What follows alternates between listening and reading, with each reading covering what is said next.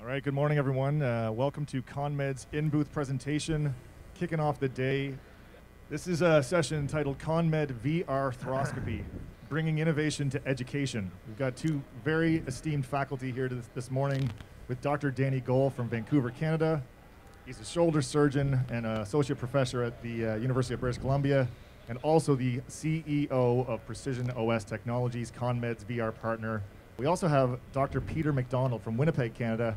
Pete is a shoulder and knee surgeon, and he's actually the upcoming ASES president. So we're really happy to have Pete. In 2022, Pete's going to take over the American Shoulder Elbow Surgeons as president, and he's past COA president and an absolute legend of Canadian arthroscopy. So truly excited to have you guys here. Let's kick this off, and Danny, I'll pass it over to you. We'll get the... It's wonderful to be here, Dr. MacDonald to my right. And then Rob, who you can't see, is around the corner, and he's actually the cameraman. And what we have here is a completely digital environment that's referred to as virtual reality. And we'll go through this with Dr. MacDonald in some detail, but we can do things that we just can't do in the real world. For example, interact with, pathologic bone in a way, and then talk about the clinical relevance. And I can pass this to Dr. MacDonald, and he could manipulate that as he wishes, and we can have a conversation about it through our headsets. So actually, before we get into the OR, Pete, why don't we talk about, how did you learn when you were a resident and a fellow, and compare and contrast to what we see here in this sort of educational tool?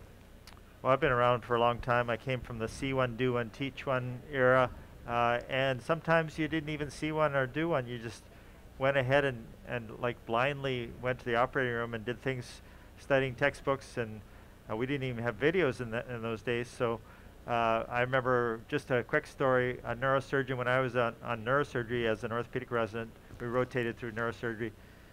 He was going to be assigned to do a craniotomy, and it was like 8 o'clock in the morning, and he phoned me, he said he's still in bed. I was to start the craniotomy and go as far as I could, and then just call him when I couldn't do anymore. So that's how I learned. Yeah. Yeah, and that's so different now, because now we can, in this environment, we can see and do one as often as we want. And what's unique about this space is we can actually make mistakes, and you can actually then see what errors I've made or your fellows have made or your trainees have made. And when we talk about on the sales rep side, because this is now a training environment, as you mentioned, for not only all of us on the healthcare side, from nurses to surgeons to fellows and residents, on the medical device side, a lot of the reps that I talk to, it's always the same. They learn the most when they're in the operating room.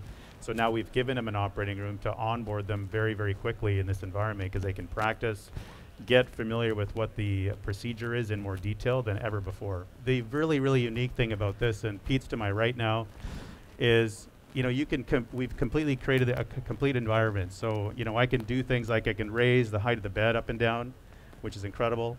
And imagine being a hip arthroscopist, starting practice, and having done maybe 10, 12 cases as a fellow. Right. Because it's such a complex procedure. How do you increase that learning curve without actually trying to get as many patients through the room as possible?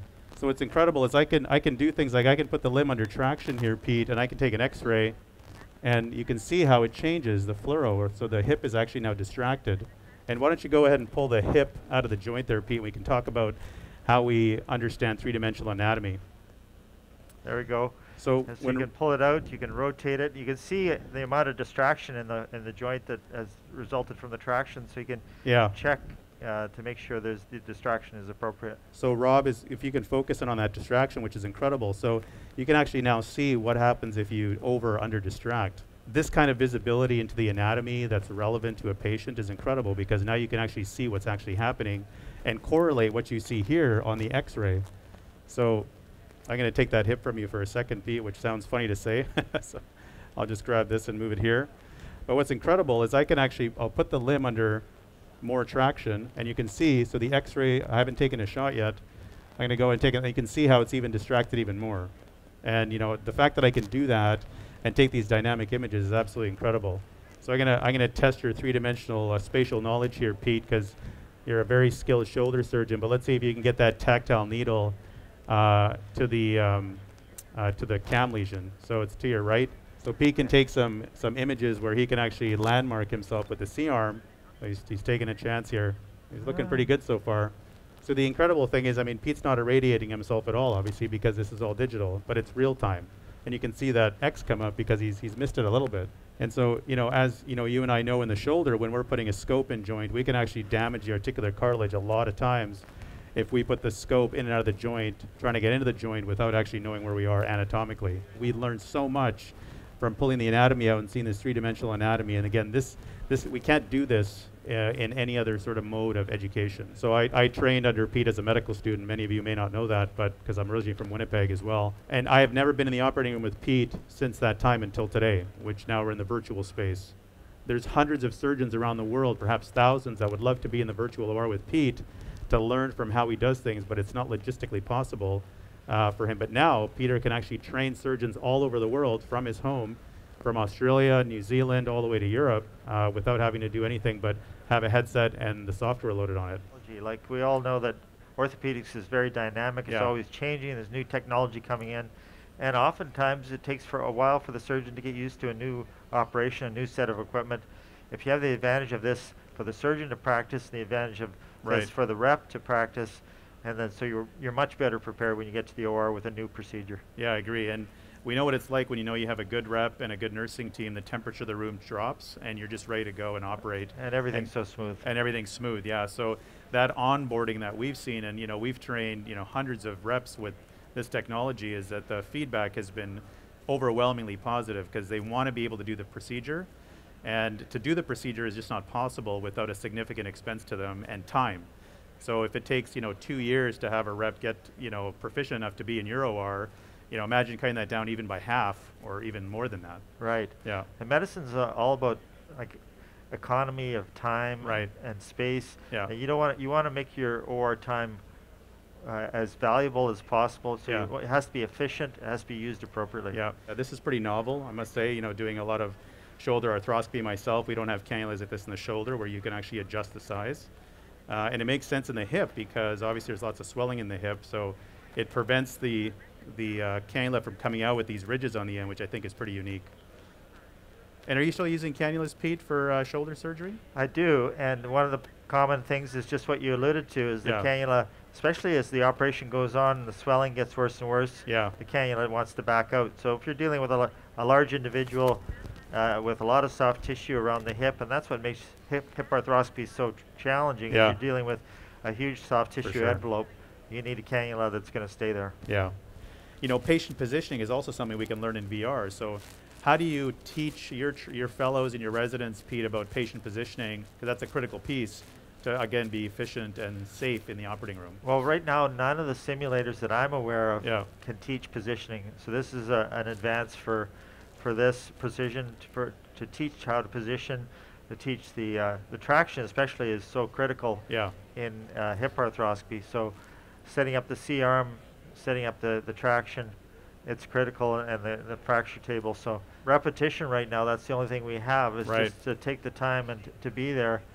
And this is an advance in terms of Yeah. teaching that to residents. And it's those little things that matter, right? Like as you mentioned, it's where you put the post, for example, in a hip patient can make a difference between, that's one of the most common complications, I understand.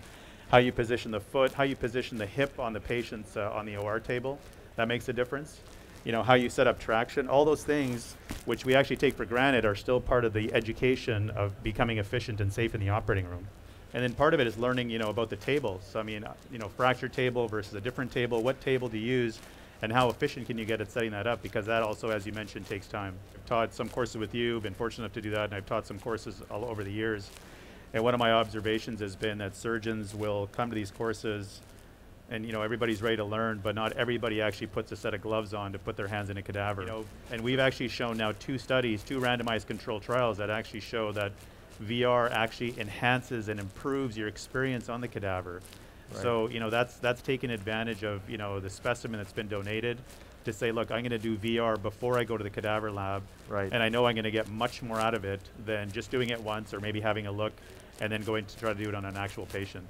And we're fortunate enough, we have the VR, we have a simulator, and we Yeah. have the actual cadaver, so it can be a progression for the resident. Exactly, yeah. So part of the unique thing about VR is we can digitally bring in all the authentic implants from CONMED. So, this is what the scope actually looks like in real life.